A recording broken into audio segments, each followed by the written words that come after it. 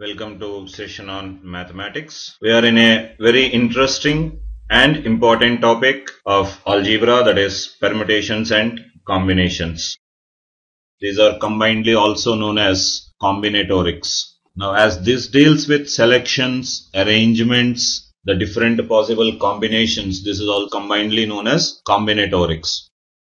Now, in this session 1, we'll first try to learn some notations about the study of the topic. Importantly, the notations of factorial, an important algebraic operation on integers, that is a factorial. We'll see some properties of this factorial. And then we'll also learn two fundamental principles which would be repeatedly used throughout the study of this combinatorics topics, that is fundamental principles of counting.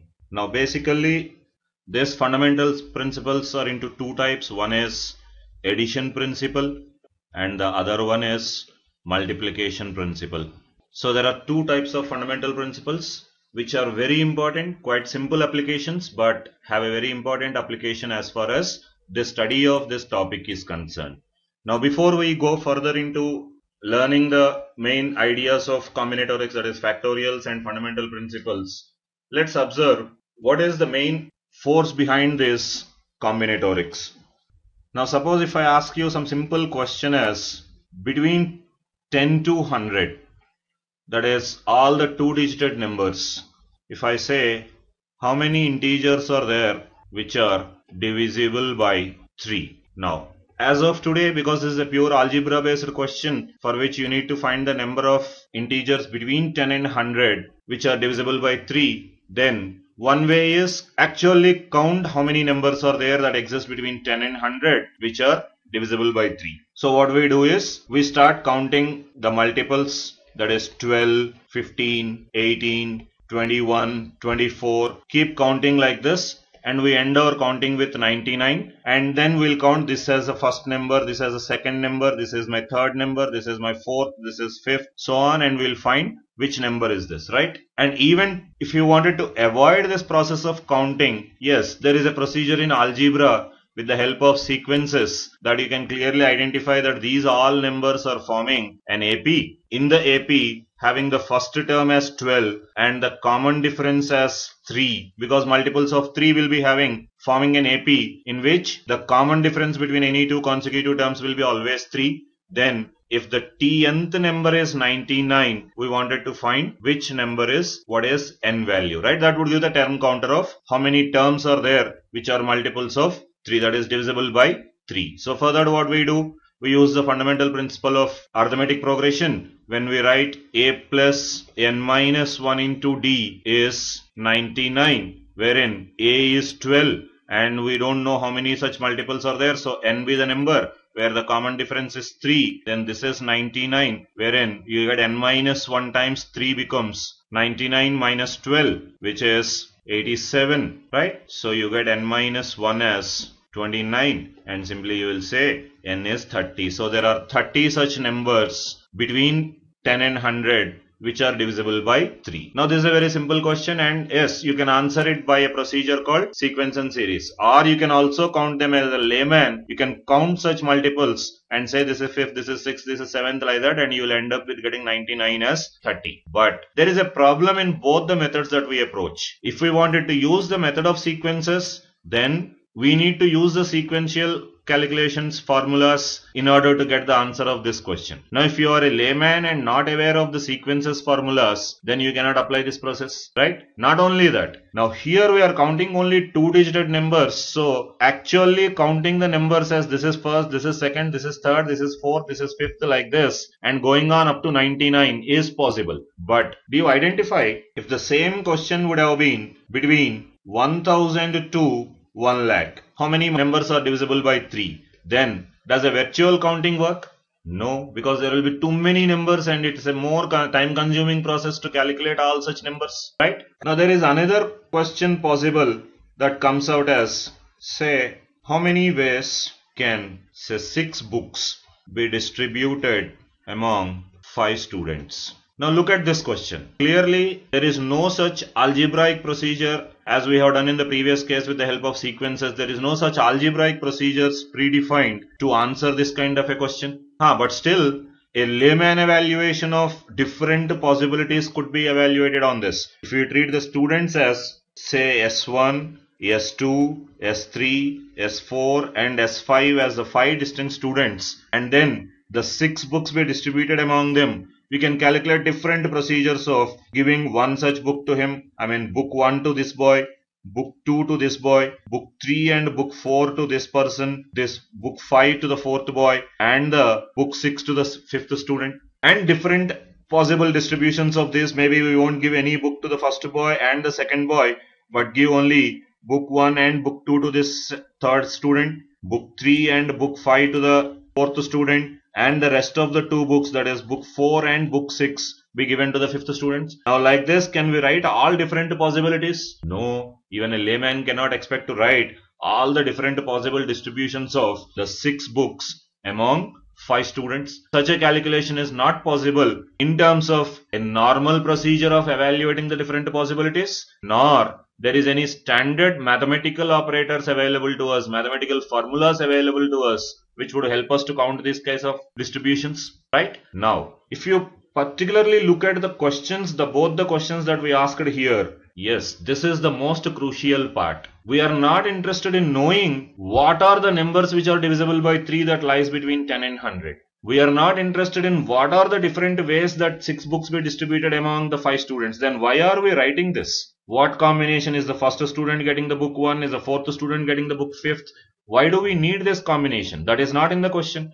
If you clearly observe the question, what we need is how many different possibilities. That's all, right? So here we are not worried about the quality of distribution or the quality of numbers. What we want is only the quantity of numbers. How many numbers exist? 30 numbers exist. What the 30 are is a different procedure of answering. But here also, we don't want to know what are the possible distributions. Which book is S1 getting, which book is S3 getting, which book is S5 getting. This is not interested. What we need is only the number of ways of distribution, right? Now these questions of how many numbers, wherein what are the different ways is not important, but how many different ways is important, can be answered in a very easy form with the help of the topic called combinatorics. Now this chapter, that is combinatorics, will help us to find an answer to how many numbers are divisible by 3, whether it is between 10 to 1000 or between 1000 to 1 lakh, or you put any range here, we can still find how many such numbers are possible without adopting actually the counting of individual characterizations or by using any standard mathematical operators. Similarly, in a non-algebraic, non-numerical case like 6 different books be distributed among 5 different students, then still combinatorics offers a method of evaluating the total number of possibilities without at all discussing about what are the different possibilities, right? This topic combinatorics is basically divided into 2 major parts. One is permutation and another one is combination.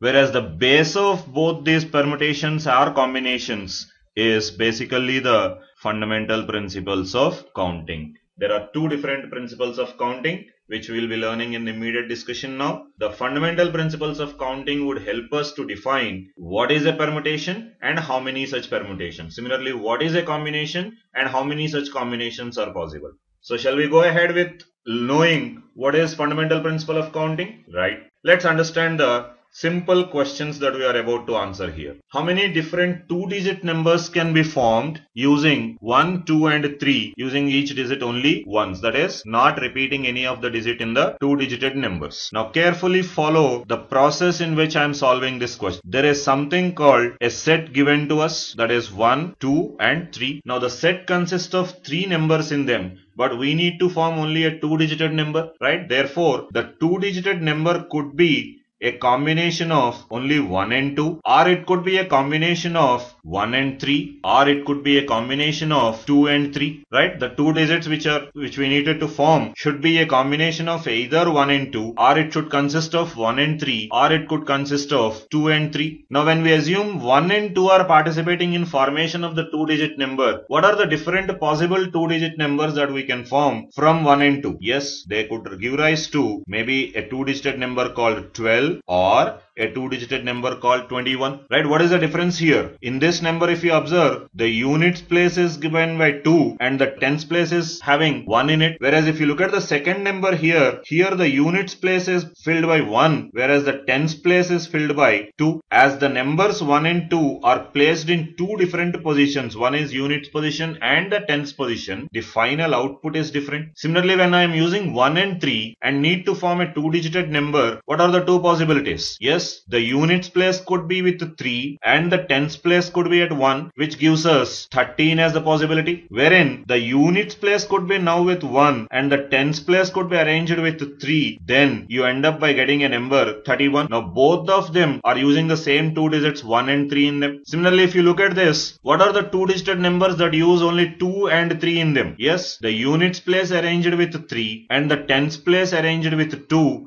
will result in a number 23, wherein if the units place is with 2 and the tens place is with 3, then you end up by getting a number 32, right? As the positioning of units place and tens place are interchanged among the two numbers 2, 3 here, or 1 and 3 here, or 1 and 2 here, you got different possible outcomes. So what are the final possible outcomes? What are the different two-digit numbers that we are able to form using 1, 2, 3? Yes, we are able to form 12 as a possibility and 21 as a possibility. Similarly, 13 as a possibility and 31 as a possibility. And then there is a possibility of 23 and there is a possibility of 32. Now these are the 6 possible two-digit numbers that can be formed using 1, 2 and 3. Now carefully observe here, when we have taken two such numbers and wanted to form a two-digit number, where the selected two numbers are from this set 1, 2, 3 only, where nowhere we used 4 in the combination because 4 is not available in the choice. So from the choices, when you taken any two digits at a time and these two digits are used to form a two-digit number, then the two-digit number has changed according to what is present at the units place and what is present at the tens place. The designated place values change has resulted in two different available numbers. Here also, as the designated units place and tens place were interchanged, you got two different possibilities. The units and tens place are interchanged, then you got two different possibilities, right? So here if you observe, taking two numbers from the available numbers, and for each of the taking of two numbers, we have even endorsed the selected number into a fixed positioning, right? So here what we did, we have taken two numbers and then the two numbers were placed in their respective positions, then the final outcomes have been created and the total outcomes are 6. So such a selection or such a job in which from a total out you select required number and out of each selection arrange them according to their place values, then such an arrangement is called permutation. So in a permutation, what we are doing is we are arranging the numbers after selection of required things. First I need to select two numbers, which is what we did here, and from the selection we have designed them according to their positioning: units position, tens position, units position, tens position. So we have done two jobs here. One is selection. After the selection, we have arrangement. Such a job of arrangement after the required selection is called as permutation. We will formally define it. But have you understood the logic behind this? Now let us see, is it the only possibility? Look at this question. How many subsets of two elements can be formed using 1, 2 and 3? Now from the set using 1, 2 and 3, we need to form a subset of having two elements, right? So in the subset, how many of these members should be there? Only two members should be there. That means the subset might consist of 1 and 2. The subset might consist of 2 and 3. Or the required subset might consist of 3 and 1. Now these are different possible two element collections. We have collected two elements, but what we require to form? We need to just form a subset. That means the selection of 1 and 2 will give us a subset of the form set of 1, 2. Similarly, the selection of 2 and 3 will give us a set of 2, 3, and the selection of 3 and 1 would give us a subset of 3 and 1. Now, will you have a different subset still having the same elements 1 and 2? Can I write 2, 1 is also a subset? No, because this is same as that of this subset. Similarly, 3, 2, which is also a subset formed by the same two elements 2 and 3, but this is not a separate subset of 1, 2, 3 because this is same as the set 2, 3. Similarly, this question says 1, 3 will not be a separate subset of 1, 2, 3 because this will be same as that of the set 3, 1. Now in this case, what did we observe? There is no positioning importance is given. Only we selected 1, 2 and that gave us one subset. We selected 2, 3. Now why you selected only 2 elements? Because we need to form only a subset of 2 elements. Once we have selected 2 elements, there is only one subset that is coming up. That means in this subset formation, the interchanging of elements is not possible. Shall we give it a mathematical word saying the ordering of elements or the positioning of elements is not required in this? So here what is the job we did? We did only selection of required things. When we do only selection, such a selection is called as, yes, combination. When only selection is done, but there is no internal fixing of their positions, then such a thing is called as only combination. Wherein previously what we did? We have selected and after selection we have prefixed their positioning also, right? So that is by prefixing the positions we have done arrangement. Now the arrangement in combination with a selection is called permutation, whereas only selection is called as combination. Now to understand this idea more clearly, let's look at an example of, say in a class there are 3 boys, Mr. A, Mr. B and Mr. C. Okay, and we are planning for a photograph. To take the photograph, we have taken 2 chairs and said please sit 2 people out of these 3 A, B, C should be seated here so that we make a photograph. Now my question is, how many different photographs are possible? Can you answer this question? Yes, it's a very simple observation. There will be one photograph in which, say, these are chairs numbered chair 1 and chair 2. Maybe the boy A sits here and the boy B sits here. This will give me first photograph. The same chairs 1 and 2, maybe B sits here and A sits to the right. Then I'll get a second possible photograph. Similarly, A sits in this chair and C is sitting in the second chair. This would be a different photograph. Now C sitting in this chair and A sitting in this chair would give us the fourth different photograph, right? Not only this, when B sits in this chair and C sits in this chair, this would result in a new photograph, that is photo 5.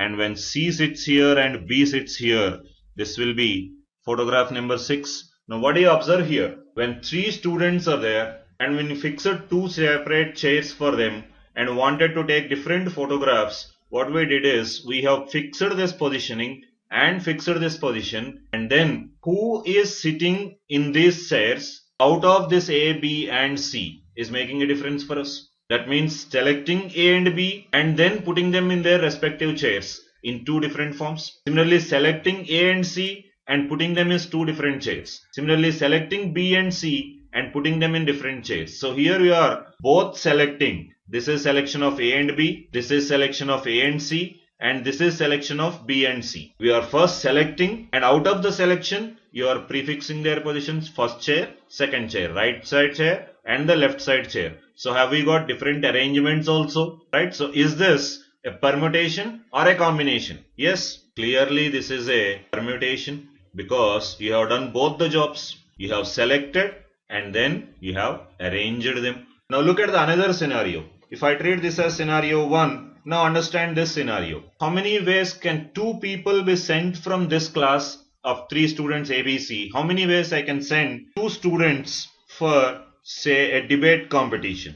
Yes. How many teams can be sent? Maybe we can send the team of A and B as a team, or maybe the sent team could consist of B and C, or maybe the sent team could be in a combination of A and C, right? Is there any other possibility of using these 3 students and sending 2 of them for a debate competition? I can send maybe A and B as a team, or maybe B and C as a team, or maybe A and C as a team. But within the team, because they both are competing on an equal ground, there is no distinction between whether A and B are sent or B and A are sent. Still the team going is a combination of these two boys only. Similarly, when I am talking about C and A as a team, it doesn't make a difference whether it is C and A team or A and C team, because in both the cases, the same two persons will be going and participating in the debating competition. So what is happening in this? What is the difference you observe from that previous example to this example? Here, there is no internal positioning value given to B and C. Within the selection, there is no importance of B over C or an importance of C over B. There is no preferential positioning for C or a preferential positioning for B over the other, right? Here we are doing only one job. We are only selecting. So is this a permutation or a combination? Yes, this is a combination. Now this is only a combination because there is no arrangement done. Here we have done only selection, right? Whereas here what we did, why did we call this as a permutation? We did selection, and after selection we have also arranged them, right? We have allotted the seat. B has got the particular seat C1 and A has got the particular seat C2. When we interchanged their positions, then A is now sitting in the chair C1 and B is sitting in the chair C2. So here we have arranged their respective positions. Where in the second example, once the team is selected, there is no importance given to either of them. Such a only selection procedures are called as combinations mathematically, and the selection of required things and arranging the selected things together are called as permutations mathematically, right? In order to study combinatorics, we will be basically studying about permutations and combinations. The topic of combining both of them is called as combinatorics. Now before we proceed to study about this, let's understand the important notations of mathematics, that is factorial.